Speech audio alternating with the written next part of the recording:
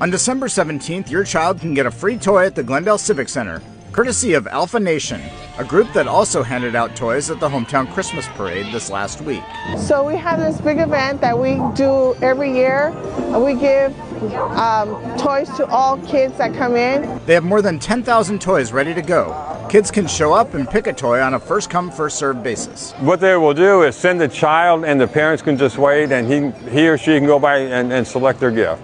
There's also a raffle that you can sign up for on Alpha Nation Nonprofit's Facebook page. Glendale Mayor Jerry Wires and Councilmember Ian Hugh helped with logistics for the toy drive and will both be there handing out toys this Sunday. There's going to be other things. People are doing face painting because there's going to be kids waiting in line. There'll be some static displays with public safety, just something so the kids, as they're waiting in line, can have an experience. The event runs from 11 a.m. to 3 p.m.